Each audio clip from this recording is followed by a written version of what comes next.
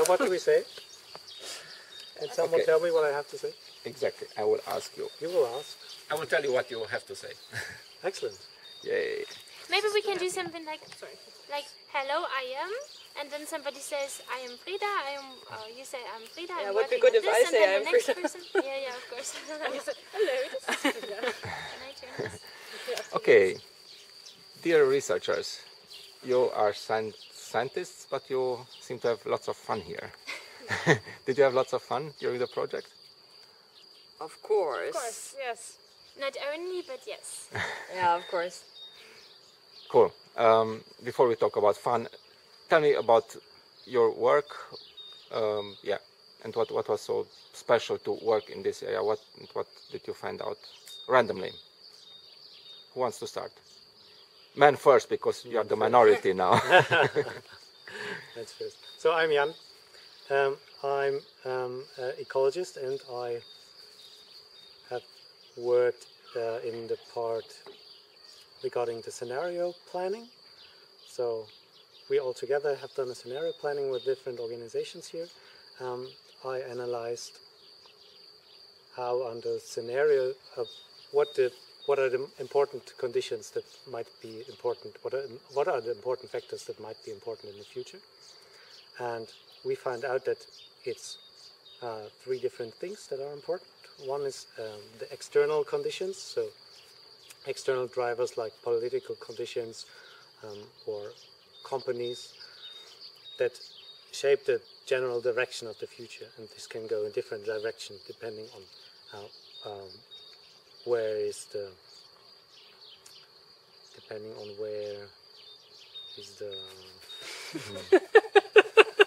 No problem. There's an echo coming. So we have two different broad directions that it can go to. One could be the pro-economy policy settings, and the other could be pro-environment policy settings. But it's not only these outside factors that shape the future of the region. It's also the local factors from the inside that shape the region, that shape the possible future conditions. So this can be biophysical conditions, like how suitable is it for agriculture, or how suitable is it for forestry, for tourism, things like that. But on the other hand, it's also the people who make a difference for the future of the region. So how much are the people able to capitalize on opportunities they get in the future? How did you feel? Are they capable to organize and to see the value and to put it in practice? It's very diverse. So in some places or some people put a lot of effort into the development of their farm or of their company or of their place, their village, and they can change how things are under that particular conditions. On the other hand, there's also a lot of obstacles and a lot of things that stop or prevent a certain development in the region. So it's the people that make a difference, and it's also important if there's local organizations that can help the people to shape the future. Okay, thanks a lot. I think Frieda could just join, go on with, I what can are the take obstacles? up on this. Exactly. So I'm Frieda. I'm analyzing more of the social system in our project, but also the interaction between people and the environment. My background is on geography and European studies, and my recent research was exactly on the obstacles of people to rural development within the area. So what I found was that, first of all, the infrastructure is in a very bad shape still. Many villages are very much disconnected from urban centers, from local markets, so that those people that might want to sell their local produce, they cannot reach the markets. One of the main problems, of course, is rural poverty. So many, farmers are very poor. That is again, one of the reasons why the infrastructure is in a bad shape, because many people told me they don't want to have water, they don't want to have electricity because they couldn't afford it. Another problem I found was the lack of information exchange, both between people but also between local policymakers and people. And what I analyzed as well was the impact of EU rural development policy on the area, on smallholder farming in particular.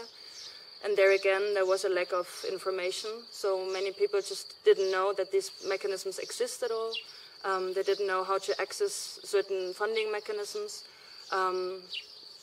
They said also that they were too poor to afford certain payments. They would have to pay in advance to then access certain funding mechanisms.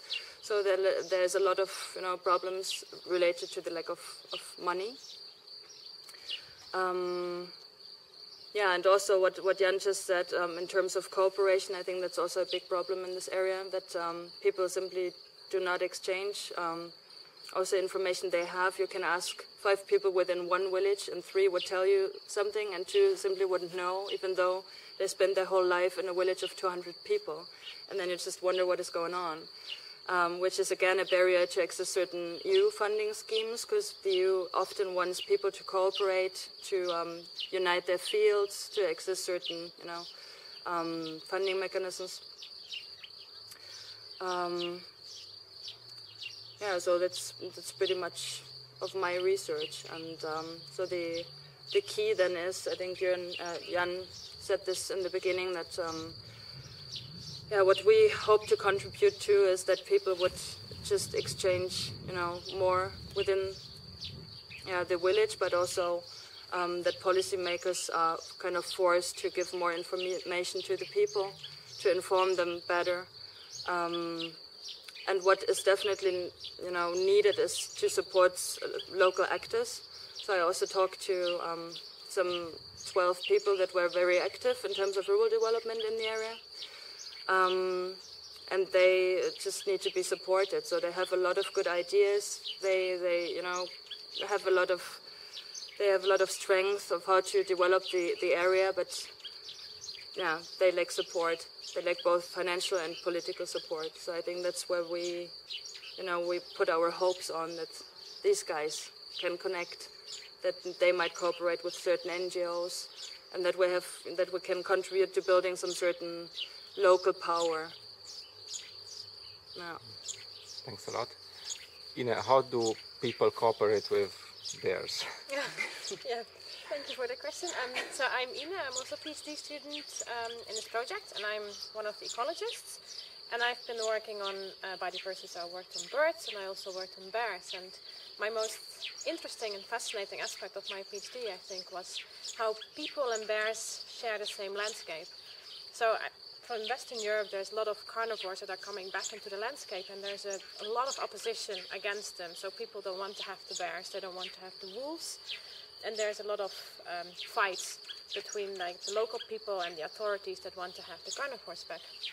But here in this landscape in Romania, bears and humans, they have been together over centuries, and people seem to cope quite well to have the bears around. So we did a lot of interviews with both shepherds and with local people, and asked them about conflicts, and asked them about what kind of cultural values, what kind of emotional values people have towards those bears. And generally they quite like bears, as long as the conflicts do not escalate. So if there is a bear that is attacking sheep and it takes 1 sheep, then the shepherd is okay. He's like, well, a bear needs to eat as well. We go to the supermarket, the bear takes 1 sheep. But if this bear would continue to come back and take a lot of sheep, of course, then the conflict is escalating, and then there should be some certain measures for this bear to be removed. And the same we found with the local people. They were quite happy to have the bears in the landscape. They found it important. They also find it important that these bears continue to exist in the landscape in the future. So there is quite a lot of willingness of people to live together with bears. And I think people that live in countries where this history of sharing a landscape with large carnivores has been broken can really learn a lot of the attitude from the people here in this region that manage to cope without a lot of financial incentives. Jaqueline, why are butterflies important at all? My name is Jaqueline and I'm an environmental scientist and I study butterflies and plants in this area. And the ecological part of our research was looking at land use change, and we wanted to know how changes in this still diverse and small-scale farmland affect biodiversity, like birds, but also butterflies and plants. And plants often form the basis for other animals and insects that again are part of a larger food cycle.